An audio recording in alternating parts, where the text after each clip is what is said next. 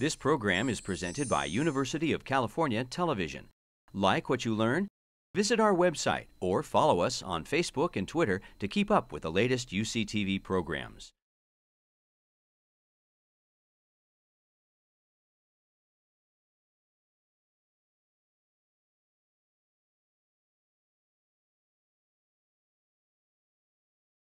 So my name is Aindrila. I work at the Joint Bioenergy Institute. I'm a staff scientist at the Berkeley lab, and I'm going to tell you some more about microbes. Now, that last talk was a great example of how microbes are part of these core technologies that are being developed to meet some of the broadest demands of our times and the demands that we are making on our planet. But in my talk, I'm going to talk about a slightly different kind of microbes, and I'm going to open with a very familiar image. This is an image from the 2010 Gulf oil spill. It's possibly one of the biggest man-made disasters. And for weeks afterwards, we thought we had destroyed that entire ecosystem. And we actually had no clue about how to mitigate this problem. Now, a couple of years later, much of that oil is gone. And a very powerful metabolism of this organism that exists in that environment had a lot to do with mitigation of this disaster. Alcanivorax borcumensis is a very famous microbe now, and there are a lot of people studying it, trying to understand why it does what it does and when it will do what it does.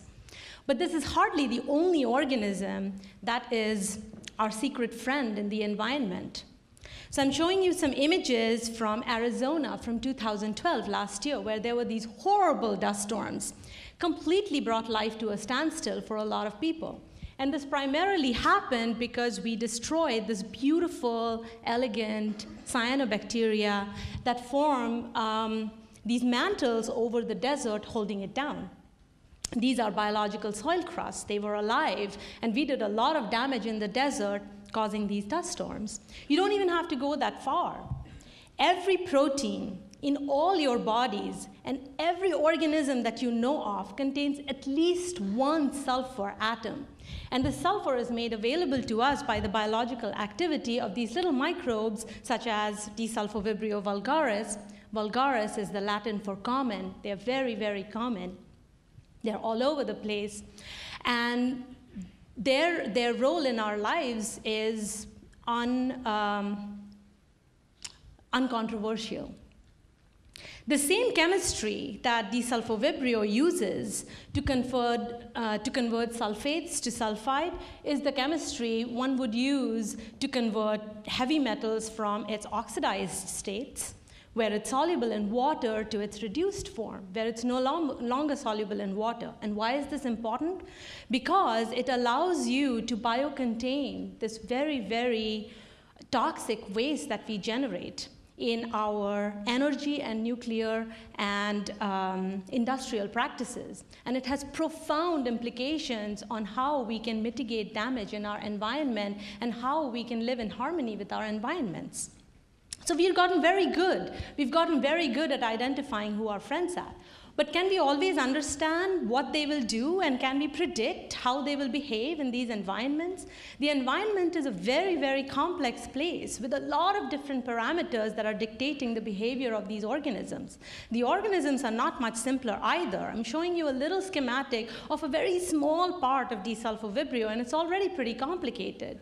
So you're at a place where you're trying to predict all these complicated parameters coming together and cross-secting with your microbe, and you're trying to figure out how they operate. Can we really do that? Do we know when they will behave the way we want them to behave? Well, survival in the environment, perceiving signals, is not something that only microbes do. We do it too, every day. That's why our species is here today. And at the end of the day, these parameters, these stimuli from our environment, being able to see, hear, touch our environments and respond in the correct manner, boils down to molecular mechanisms. And that is not much different for microbes either. they too have signaling systems that tells them what is happening in the environment so that they can figure out how their response would give them the fitness that they need to survive that environment.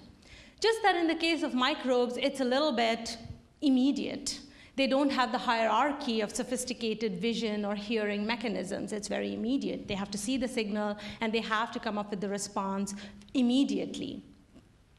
Most microbes have signaling systems that basically are present on the cell surface that they use to sense their external stimuli and then orchestrate their response. And their response is going to be sort of an aggregate of all the stimuli that they are perceiving.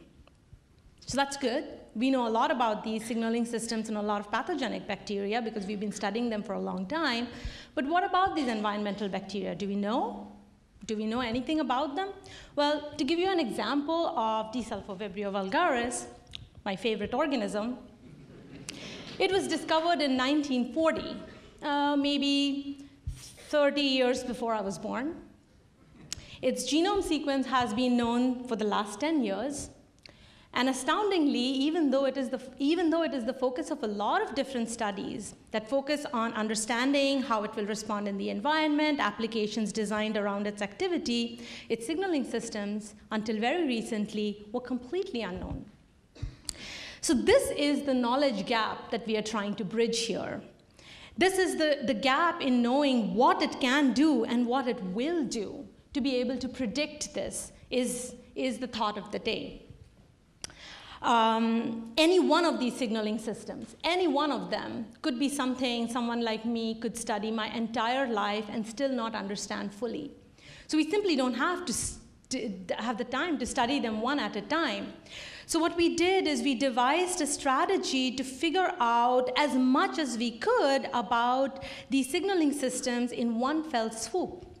And in 2 years, we managed to predict all the genes that are controlled by all the signaling systems in D. sulfovibrio.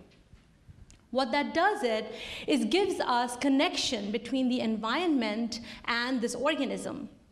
We can now know that the carbon utilization of this organism relies not only on the ability of this organism to sense whether carbon is present or not, but also on nitrate stress, phosphate stress, oxidative stress, and 2 other unknown stresses we quite haven't figured out yet. What this gives us is an ability to know what the environment means to this organism. What is the connection? How does it see it and its environment? And when something dramatic changes in that environment, how will it respond? Now, in our lives and in our beliefs, we always talk about living in harmony with our environment. As our demands on our planets increase exponentially, it's very important that we understand how our secret allies are in the environment are behaving so as to be able to predict their response. And of course, since I didn't do this work alone, this is my team, and thank you very much.